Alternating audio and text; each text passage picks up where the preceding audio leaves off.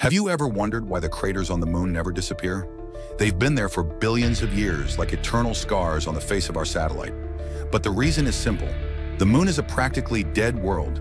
It doesn't have an atmosphere like Earth's. There are no winds, rain, or oceans to erode the soil.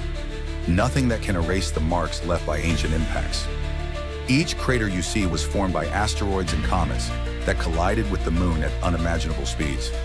These collisions released as much energy as thousands of atomic bombs and launched dust hundreds of kilometers away.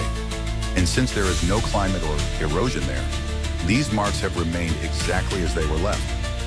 While Earth renews itself with each era, the moon preserves everything. It is like an open book, preserving the violent history of the solar system. So the next time you look at it, remember, each crater that shines in the darkness is a reminder of the past. The moon is a natural museum.